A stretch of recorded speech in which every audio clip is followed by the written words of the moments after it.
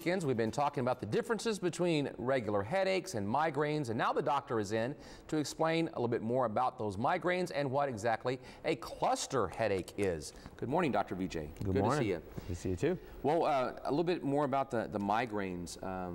Yeah, they're pretty severe. Yep, they can be very severe and they can be debilitating at times, absolutely.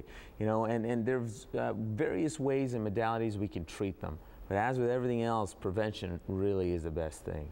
But in addition to debilitating migraines, there are certain other much rarer types of headaches, such as these cluster headaches.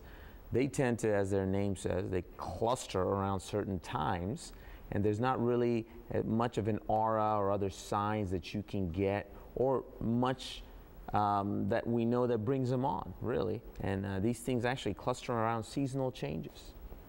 So a cluster headache, how would you know that you had a cluster headache, or how would your doctor be able to figure that out? Well, just by looking at the history of headaches. You know, essentially, if you're ever getting a severe headache for the first time, one that's so bad you've never had one like it before, it's an urgent situation. And you need to get medical treatment right away, medical evaluation. You need to go see your physician, see a local emergency room, just to make sure that there's nothing very serious going on, such as an infection or potentially even a growth. Once that's been ruled out, or if it's a headache that has been coming and going for quite a few years, then the doctor can sit down, look at it, and judging on the pattern, he or she can determine whether or not it's a cluster headache.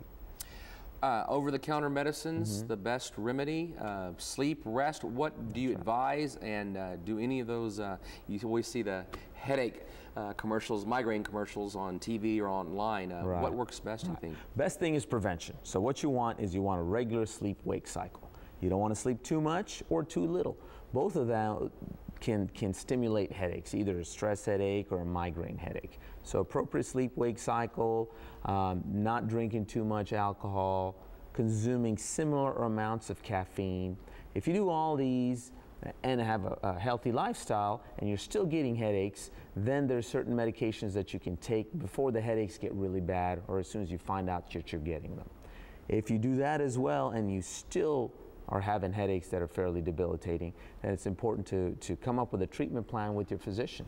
There's certain other stronger medications that can be given and that can be taken on a routine basis as a preventative measure.